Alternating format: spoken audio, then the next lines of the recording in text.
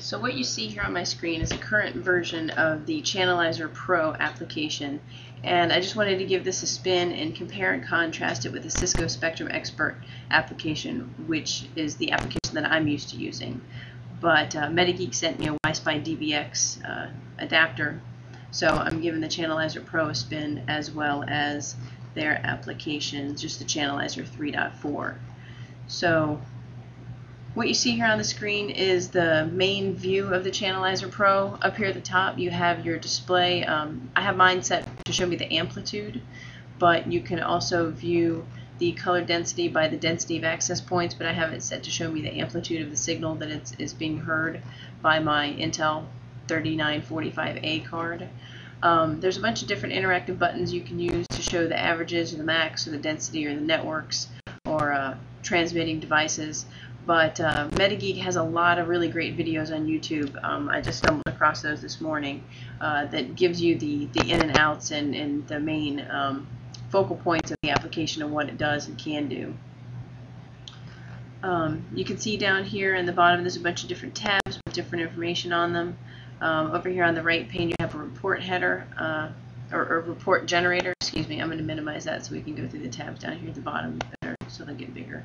Down here at the bottom you can see the different channels, and you can see the percentage of the duty cycle that's being utilized by that channel. You can also see in the networks table, you can see all of the different SSIDs that can be heard by my Intel card and the different signal strengths that they're heard at, the channel that they're on, the MAC address, if there's any security on them. There's also information under the Showcase tab that will play back recordings of different types of devices, so you can see the signature patterns that are associated with different types of devices like microwaves or Bluetooths or video cameras or Zigbee devices. This can be very helpful in identifying visually the pattern that a device gives off by the nature of its RF transmission. So the thing that I think that's neat about the time span off to the left is that you can hover over different sections of the time span and it will give you a visual snapshot of what was going on at that point in time in history in the time span. And from there you can just double click in it and play back that section right up here in the main window at the top of the screen. So to contrast with Cisco Spectrum Expert, it has a bunch of different charts that you can add for channel utilization, interference power, active devices.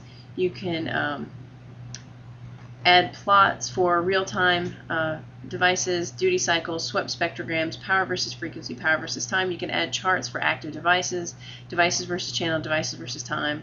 One of the custom charts that I've got that I use whenever I'm doing spectrum analysis is the real-time FFT for the 2.4 gigahertz, and the duty cycle swept spectrogram looks an awful lot like the waterfall view of the Chanalyzer Pro.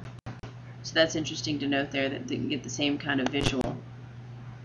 This is the swept spectrogram for the 5 gigahertz frequency. You can see there's 21 APs that are currently identified by the Cisco Spectrum Expert. The one interesting thing that I thought that the Chanalyzer Pro had that I have to do manually from the Cisco Spectrum Expert is generating graphics and report data from the Cisco Spectrum Expert application. The Chanalyzer Pro has a neat way to automatically build reports with the information that you've identified or collected from the Chanalyzer Pro application, and it's pretty straightforward where you just say I want to capture the density graph that I'm currently looking at, and it will embed a little picture of the density graph. If you want to customize the report header, you just click the pencil and add a company logo, site info, and you give it more information so you can start to generate a customized report for a specific customer. I want to flip back out of the Chanalyzer Pro application for a second and go back to something that I thought was interesting in the Chanalyzer 3.4. And in the Chanalyzer 3.4 application, they custom populate the application with little graphic captures of what an RF source of interference looks like when it's detected, so that you can tell by the shape of the RF wave what may or may not be going on.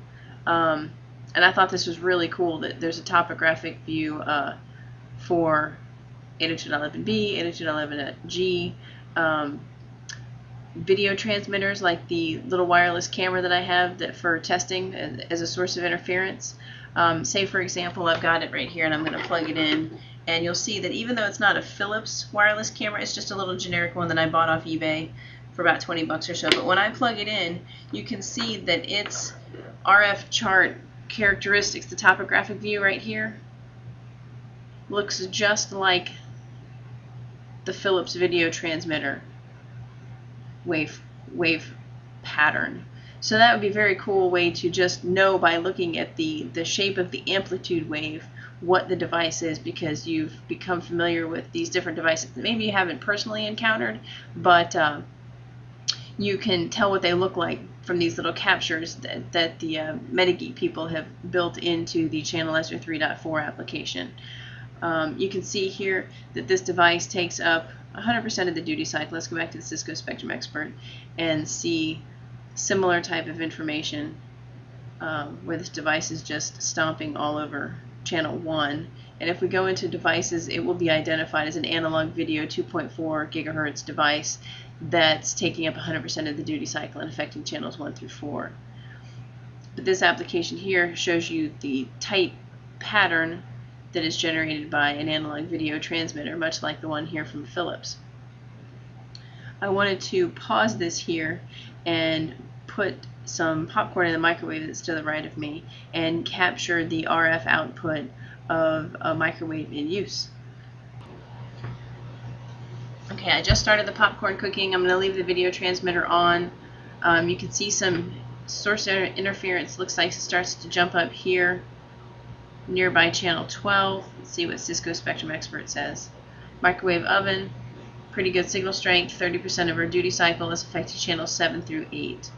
So if I go into, you can see how the wireless video transmitter is just eating up channel 1, and you can see the microwave here where it's starting to affect the channels further over to the right of the spectrum on the screen. But if I wanted to zoom in on what's going on here on this chart, I can. Actually, let me switch back to the Chanalyzer Pro. Interference is right over in here, and from there we can zoom in and we can look at the RF of this particular range of the frequency much more closely. And it looks like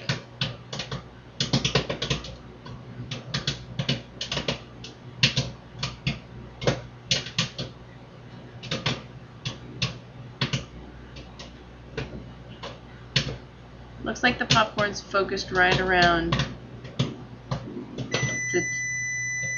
the spectrum of 2467. I'm not sure exactly what channel that is, but I can turn this to show me the Wi-Fi channels. And I just wanted to make sure that it says the same as the Spectrum Expert. I'm sure it does, but let me go back into devices.